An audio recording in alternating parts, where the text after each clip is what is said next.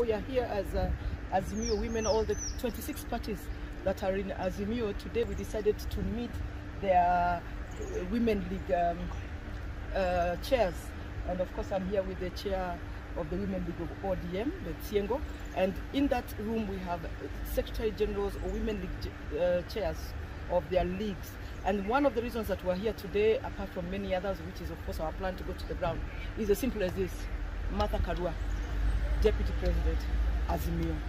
We do not know why it's rocket science. We do not see how you cannot see the value of Martha. And one of the values of Martha is, of course, she's a national figure. She has vied for presidency. Martha has been a minister. She knows how to run government. And Martha's record speaks for itself. She's a committed woman. She's known for integrity and she's known for her resoluteness.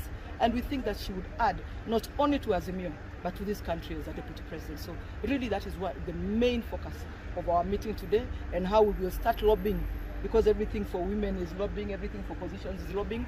We are going to start that serious conversation within Azimio, that we think that the number 2 for Azimio, for Raila Amolo Odinga, should be Martha Karua. Everywhere in politics there is negotiation and talks. I have been in talks many times before, even when we were forming Jubilee. I know these talks, how they happen. We know how negotiations are done, and what we are saying is that we are now also in the negotiation space for Martha Karua.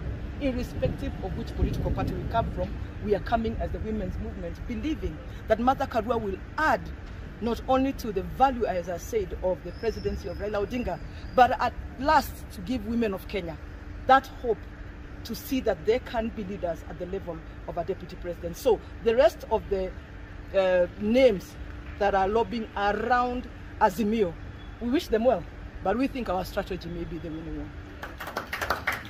Before we do that, we need to come up with an engagement with the leader himself, and I've said it, and I will repeat here, and that, and of course, our constitution also has a lot of Bible.